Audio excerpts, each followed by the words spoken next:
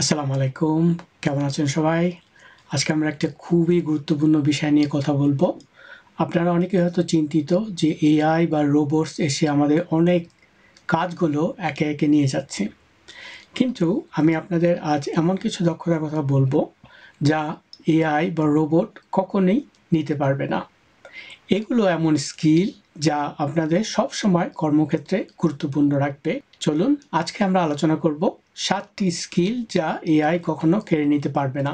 ভিডিওটা শেষ পর্যন্ত অবশ্যই দেখবেন, কারণ এই স্কিলগুলো আপনার ক্যারিয়ারে ভবিষ্যৎ ফিউচার প্রুফ করতে সাহায্য করবে।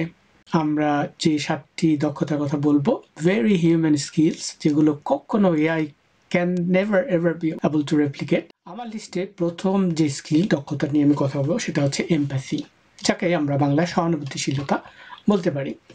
এখন এটা যদি আপনি চিন্তা করেন যে এআই কি কখনো মানুষের মতো অনুভূতি বুঝতে পারবে? না, কারণ মেশিন কখনো মানুষের মতো আবেগ প্রকাশ করতে পারে না। সহানুভূতি মানে মানুষের কথা মন দিয়ে শোনা, তাদের দুঃখ কষ্ট বা খুশিকে নিজের মতো অনুভব করা। এই স্কিলটি আপনাকে সবসময় মানবিক রাখবে এবং কর্মক্ষেত্রে অন্যদের সাথে আপনার সম্পর্ক মজবুত রাখবে। মেশিন কখনো বুঝতে পারবে না যে আপনার মন খারাপ কিনা, কিন্তু আপনি পারবেন, কারণ আপনার সহানুভূতি আছে। অন্যর অনুভূতি বোঝা, তাদের সাথে কানেক্ট করা, এটাই হচ্ছে মানুষকে মেশিন থেকে আলাদা করে।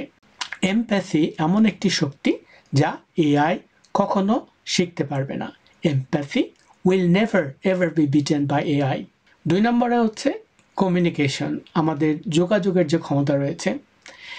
এআই কি কখনো মানুষের মতো সুন্দর করে কথা বলতে পারবে? যতই হিউম্যানয়েড রোবটসের কথাই আমরা বলি না কেন, এত সুন্দর করে গুছিয়ে কথা বলা, কোনো একটা উপস্থাপনা করা, ইটস নট পসিবল। কিছু ডেটা হয়তো তাদের বলে দিবে কি বলতে হবে, কিন্তু ইমোশন বা সঠিক সময়ে সঠিক কথাটা বলা, এটা এআই এর কাজ নয়। আমরা মানুষ হিসাবে যেভাবে অনুভব করে কথাবার্তা বলতে পারি, সেটা সবসময়ই প্রয়োজন। তাই কথা বলার আর সুন্দরভাবে বোঝানোর ক্ষমতা এআই এর কখনোই হবে না। এআই আপনাকে তথ্য দিতে পারে, কিন্তু ক্লায়েন্টকে কনভিন্স করার ক্ষমতা তার হবে না। আপনার যোগাযোগ ক্ষমতা এখানেই কাজে লাগবে। স্পষ্টভাবে কথা বলা, লেখা, কোনো কিছু উপস্থাপনা করা, এই দক্ষতাগুলো এআই এর যুগেও আরও গুরুত্বপূর্ণ হয়ে উঠেছে, এবং আমরা দেখতে পাচ্ছি যে এই যে সফট স্কিলগুলো, নরম দক্ষতাগুলো এখন একটি প্রধান ক্রাইটেরিয়া হয়ে যাচ্ছে বিভিন্ন ধরনের রিক্রুটমেন্ট প্রসেসের জন্য, বিভিন্ন পদে হায়ারিং প্রসেসের জন্য।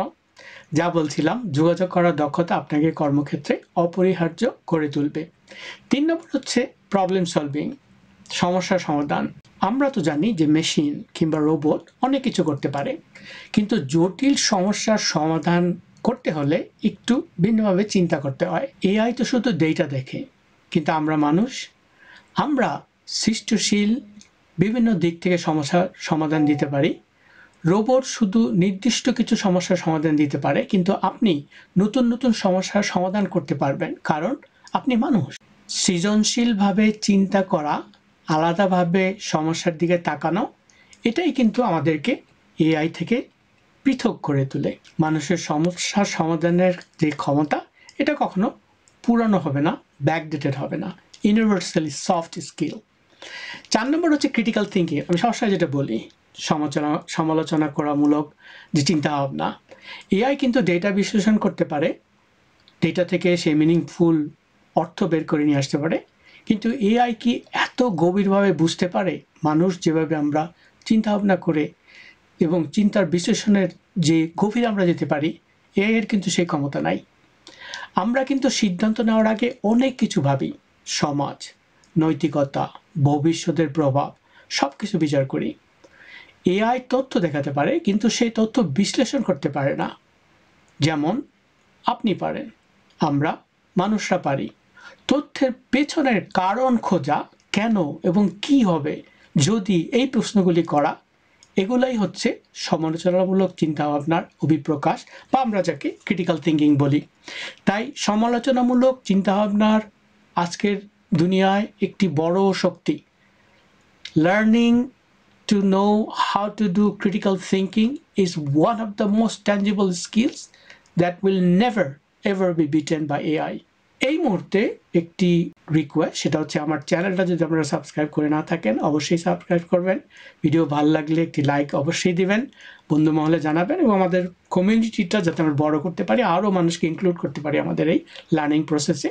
এর জন্য আপনার অংশগ্রহণ এবং আপনার সাহায্য আমার খুবই প্রয়োজন।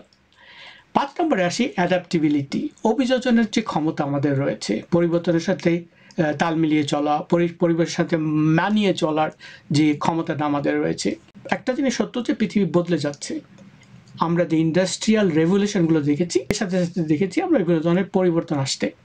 নাও পৃথিবী বদলাচ্ছে, প্রযুক্তি বদলে যাচ্ছে, এআই এই পরিবর্তনের সাথে তাল মিলাতে পারবে না, কিন্তু মানুষ হিসাবে আমরা পারবো, কারণ আমাদের এই অভিযোজন ক্ষমতাটা রয়েছে। টেকনোলজি প্রত্যেক দিন বদলাচ্ছে, এআই এর উন্নতি হচ্ছে, কিন্তু একটি কথা আছে, সেটা হচ্ছে মানিয়ে নিতে পারাটাই বেঁচে থাকার সবচেয়ে বড় কৌশল।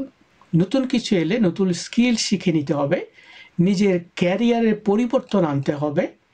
এআই যতই আধুনিক হোক, মানিয়ে নেয়ার বা রেজিলিয়েন্স যেটা বলে, এটা কিন্তু মানুষেরই কাজ। পরিবর্তনের সাথে খাপ খেয়ে নেয়ার আমাদের যেটা ক্ষমতা, এআই এর কখনই এটা হবে না। নতুন জিনিস শেখা, নতুন পরিস্থিতির সাথে খাপ খাইয়ে নেওয়া, এটা আমাদেরকে এআই যুগে টিকিয়ে রাখবে এবং আমাদেরকে আলাদা করে রাখবে। 6 নম্বরে যেটা আমার লিস্টে রয়েছে সেটা হচ্ছে কোলাবোরেশন, সহযোগিতা করা। ওকে, কোলাবোরেশনের ক্ষেত্রে আমরা নাম্বার 1, রাইট? আপনি অন্যদের সাথে মিলে কাজ করতে পারেন, you can work as a team, এবং এটাই আপনার শক্তি। দলবদ্ধভাবে কাজ করা, একে অপরের সাথে আইডিয়া ভাগাভাগি করা, আইডিয়া শেয়ার করা, সহযোগিতার মাধ্যমে আমরা বিভিন্ন ধরনের কাজ সম্পন্ন করতে পারি। এই জন্য আপনার অফিসে একটা টিম থাকে, একটা টিমে বিভিন্ন ধরনের ব্রেইন থাকে, বিভিন্ন ধরনের নলেজ একসাথে যোগ হয়, তারপরে আপনারা একসাথে মিলে কোলাবোরেটিভ ম্যানারে একটা আউটপুট গঠন করেন, একটা কনস্ট্রাকটিভ ডিসিশন নেয়, একটা সলিউশন তৈরি করেন। এই যে ক্ষমতাটা, এটা এআই এর কখনো হবে না। টিম ওয়ার্ক, কমিউনিকেশন, লিডারশিপ, এই গুণগুলো সবসময় মানুষেরই থাকবে। সহযোগিতাই মানুষকে এআই এর থেকে আলাদা করে রাখবে। সব শেষে আমার লিস্টে যেটা আছে সেটা হচ্ছে কন্টিনিউয়াস লার্নিং, ধারাবাহিকতা, ধারাবাহিকভাবে শিক্ষা গ্রহণ করা। এআই নির্দিষ্ট কিছু তথ্য দিতে পারে, শিখতে পারে, কিন্তু আপনি সারা জীবন নতুন নতুন তথ্য, নতুন নতুন জিনিস শিখতে পারেন। আপনার এই অভিযোজন ক্ষমতা, আপনার এই অ্যাডাপ্টেবিলিটির ক্ষমতা, আপনার যে জানার আগ্রহ, ইনফরমেশন প্রসেস করা, আমাদের যে ট্যাসিট এক্সপ্লিসিট নলেজগুলো, যে মৌন জ্ঞানগুলো আমাদের রয়েছে, এআই এর কখনো এগুলো হবে না। এবং একটা জিনিস আমি সবসময় বলে আসছি, সেটা হচ্ছে আজকের দুনিয়ায় নতুন নতুন জিনিস আমাদের সবসময় শিখতে হবে, it's a must. Okay, continuous learning is a process, যেগুলো আগে আমরা দেখতাম যে আমরা মাস্টার্স করা, ব্যাচেলার্স করা কিংবা পিএইচডি করার পর ইটস ফিনিশড, আর কোনো পড়াশোনার দরকার নেই, কিন্তু এখন কন্টিনিউয়াসলি পড়তে হয়। এখন এআই শিখতে পারে, কিন্তু তার শেখাটা আমাদের মতো গভীর বা সৃষ্টিশীল নয়। আমাদের নতুন নতুন আইডিয়া, নতুন নতুন অভিজ্ঞতা যে আমরা শিখি, এগুলোতেই আমরা এগিয়ে যাই। এভাবে এআই থেকে আমরা আলাদা হয়ে থাকি। আমাদের যে নেতৃত্ব দেওয়ার ক্ষমতাটা, এটা সবসময় বলবৎ থাকবে। এখন নতুন দক্ষতা অর্জন করা, নিজেকে আপডেট রাখা, এগুলোই হচ্ছে এআই এর যুগে আপনাকে সফল রাখার মূল চাবিকাঠি। ধারাবাহিকভাবে শিখলেই আপনি সর্বক্ষেত্রে সবসময় এগিয়ে রাখবেন। আপনি যদি দেখেন যে স্কিলগুলোর কথা আমি বলি, রিস্কিলিং, আপস্কিলিংয়ের যে কথাগুলো আমি সবসময় বলি, এ নিয়ে আমার চ্যানেল সব কিছু সাজানো, এটা হচ্ছে একটা continuous learning. It doesn't matter whether you R new starter, আপনি স্কুল শেষ করছেন, কলেজ যাচ্ছেন, ইউনিভার্সিটি যাচ্ছেন, পড়াশোনা শেষ করেছেন, সবার জন্য দক্ষতা যে প্রয়োজনটা রয়েছে, সফট স্কিল, হার্ড স্কিল, এগুলো নিয়ে কিন্তু আমার চ্যানেলটা সাজানো। এই 7টি স্কিল আপনাদের থাকলে ভবিষ্যতে এআই যতই আধুনিক হোক না কেন, এআই দ্বারা জীবন যতই প্রভাবিত হোক না কেন, আপনার চাকরি বা ক্যারিয়ার নিয়ে কোনো চিন্তা করতে হবে না।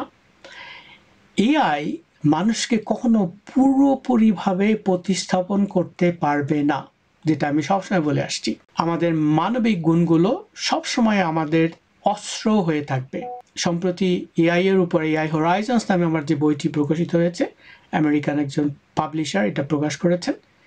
এই তথ্য নিয়েই কিন্তু মূলত আমার বইটি, মানুষ এবং মেশিনের পাশাপাশি বসবাস, কিভাবে ভবিষ্যৎ চলবে, কিভাবে আমরা একসাথে কাজ করব, কোন জিনিসগুলো আমাদেরকে আলাদা করে রাখবে, এআই প্রিন্সিপালগুলো, এআই এর উপরে যে এথিক্যাল ব্যাপারগুলো রয়েছে, এগুলো নিয়ে আমরা কীভাবে কাজ করব, এগুলো নিয়ে কিন্তু আমার ওই বইটা। তো বন্ধুরা, ভিডিওটা কেমন লাগলো কমেন্টসে অবশ্যই জানাবেন, আর একটা লাইক অবশ্যই দিবেন। আমার চ্যানেলটা সাবস্ক্রাইব করতে ভুলবেন না। যদি সাবস্ক্রাইব করে থাকেন এর জন্য অনেক ধন্যবাদ, এবং নিয়মিত আপনাদের জন্য এরকম আরও কন্টেন্ট নিয়ে যেতে আসতে পারি, এর জন্য আমার জন্য দোয়া করবেন। আমার চ্যানেলটা আরও বড় করার জন্য আপনাদের অব্যাহত সাহায্য সহযোগিতার জন্য আপনাদেরকে অনেক অনেক ধন্যবাদ জানাচ্ছি।